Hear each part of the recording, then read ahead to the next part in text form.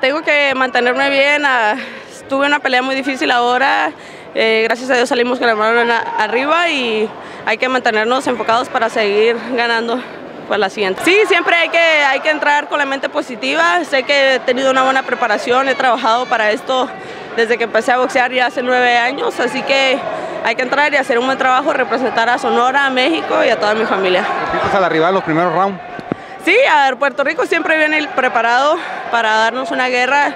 México contra Puerto Rico, ahí hay algo, así que me la sentí muy fuerte, pero se pudo sacar el gane. ¿En el segundo round te dieron indicaciones de la esquina? ¿Hiciste caso? Sí, al segundo round me pidieron que siguiera con mi movimiento, pero que fuera un poco más contundente con mis golpes, más combinaciones, y les hice caso y funcionó. Muy orgullosa de estar marcando historia aquí, ser la primera mujer en Juegos Centroamericanos es un honor, y más representando a mi lindo México, estando aquí en mi casa. Sí, mi hermanito siempre estuvo a mi lado, era boxeador también, así que siempre que estuvo ahí, yo estuvo pensando en él y le dedico todos mis triunfos a él porque él se los merece. Sí, claro, mi gente de Sonora que siempre me ha estado apoyando, siempre muy linda conmigo, les mando un gran beso y abrazo y gracias por su apoyo.